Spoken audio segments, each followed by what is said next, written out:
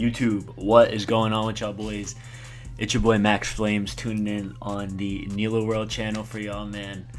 Today I will be making a video that I think is important for a lot of beginner producers and even producers who haven't really worked with other producers before, and that is pretty much going to be how to properly collaborate with other producers. So I know to most producers that may seem kind of like a basic and sort of trivial thing, but a lot of producers still kind of do this stuff wrong.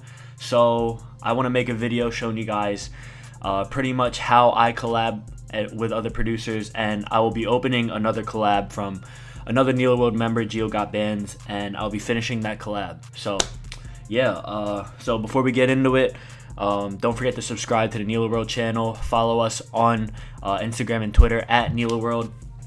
And yeah, so let's just hop right into it. The first thing I want to talk about is loops. So sending loops to other producers is pretty much the most common way to collaborate with other producers, but people sometimes still do it wrong. Like, I'll do collabs, pay collabs from people, and they'll send me loops with no BPM, or like, you know, 16 bar loops with you know, the loops not stemmed out at the end. So pretty much I just want to talk about when making loops. Obviously, first of all, you want to have the BPM always in the loop. So this BPM is at 129, so that way if any producer wanted to use it, they obviously know to set the BPM to 129, right? And so I'm gonna play this loop really quick.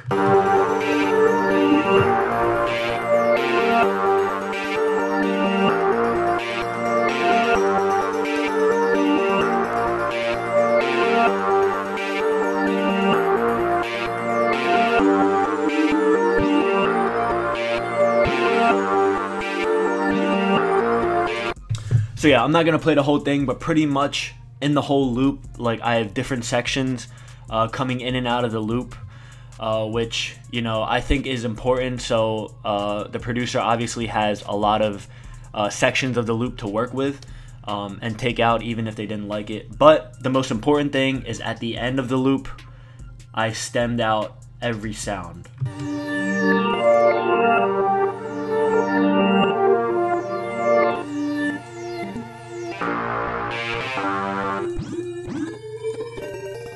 So yeah, there's like different ways producers do this. Sometimes they'll just stem it out like right next to each other, or sometimes they would leave like a little space right here and then stem out the next sound.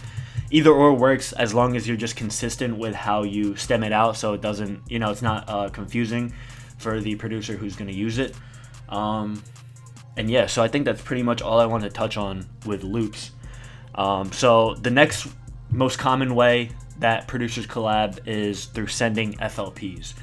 So the first thing I want to mention is that this really only works if you have a more updated FL, like FL 20.9 I think is the most current one right now. But anyway, if you have like a less, like if you have like 20.6, or if you're still like on FL 12 or something like that, this probably won't work, because FLPs that are made on 20.9 won't open on FL 12. So obviously you have to have a more current FL. But yeah, I have this loop here that I started, and you know, I have these VSTs opened up in here, and I have, like, you know, different effects opened up in here. So I'm gonna play the loop for you guys really quick.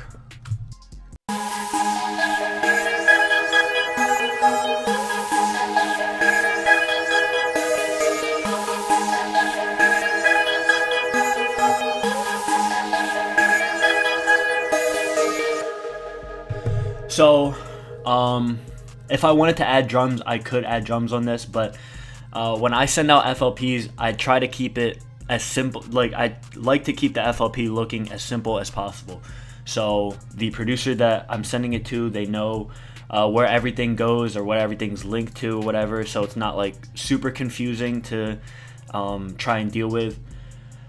So with this, usually, like, when I have like these different VSTs opened up, I always like to record out the melodies. So what I'm gonna do here is I have this part looped, and then I just went in and armed each of the melodies for to be recorded. And then right now I'm gonna just do Alt R and then render all of these sounds out. That way, if I were to send it to another producer, and if they didn't have, like, say if they didn't have any of these plugins, the plugins wouldn't load up, but they would still have the audio file right here of the sound, and then they would also still have the MIDI.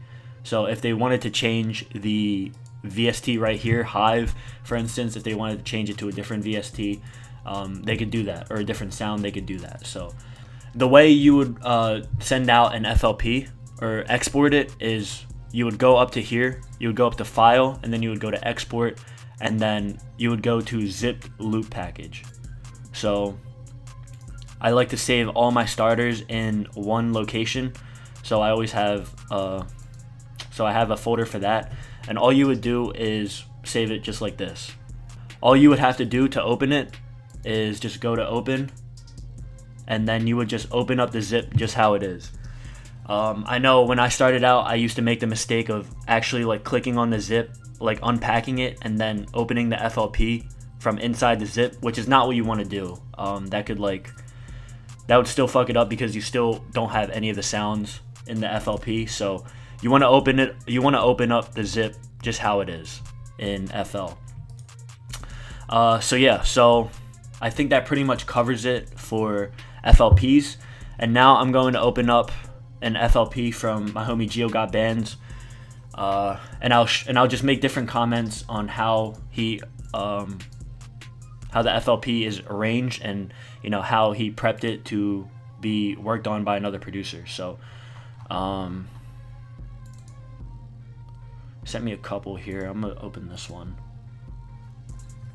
So yeah, this is what I was saying. Sometimes you'll have sometimes you'll get this message where and the FLP was made on a more recent version than the one you have.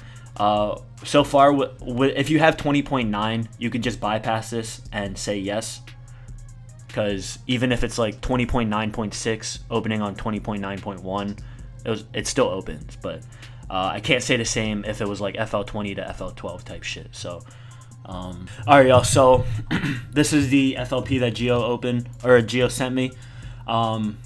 But yeah, as you can see, it's all pretty organized. We have the melodies from Serum up here and here.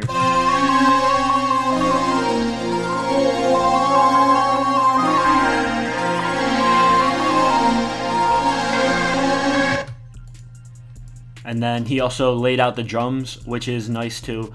Also with the drums, they're all like pretty simple. You could see which is which, and you know what I mean, like it's just easy to see, and it's like it's appealing to see, you know what I'm saying? There's not like hella, like I've opened up FLPs with like hella automations and shit like that, and hella shit like grouped weirdly, and it's like you don't need to be doing all that, especially if you're sending it to someone. You just want it all to look neat and simple. So with this, I'm gonna keep certain sections, but I'm gonna also add my own drums and different switch ups in it. So alright, so right now I'm gonna add I think I'm gonna add a lead really quick, and then later on I'm gonna drop my own pattern in here and like do a little switch up with the drums. But for now, I'm gonna just try and focus on adding something to the melody.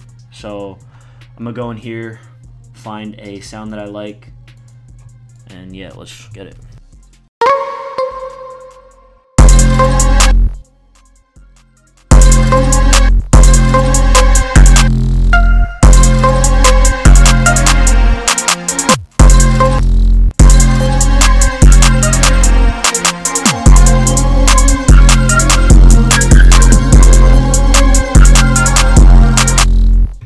Alright, so I added this really simple lead. I didn't want to go too crazy, just kind of wanted to, you know what I'm saying, fill in the pockets of the melody. But I think in this section right here, I'm going to take out all of this, like the laid out drums. And then I'm going to open up a new pattern. And then I'm going to put that in there and try and do my own drums. So just to keep it consistent, I might just use the same drums that are already in here. But I'm going to I'm gonna like change the, like put in new patterns and stuff like that. So yeah.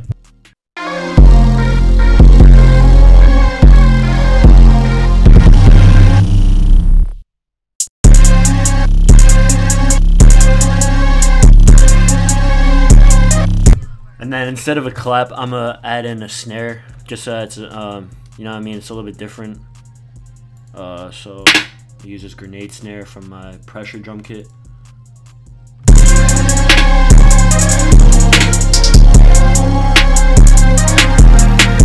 So another thing I want to mention with collabs is that these drums are already like pretty simple and straightforward. So like I don't want to add my own section and then add like drums that are like hella, you know, like got a lot of things going on. So to keep it sort of consistent, I'm gonna keep the drums kind of open. I don't want to add too many, you know what I'm saying, too many snare rolls and things like that, hi-hat rolls and nothing like that. So so that, you know, when you're hearing the beat all the way through, it sounds kind of consistent, but it also has its little, you know, intricacies that make it you know, fly. So yeah. Alright y'all, so that's it for the beat, man. I hope you guys enjoyed watching. I hope this was also informative for you guys too.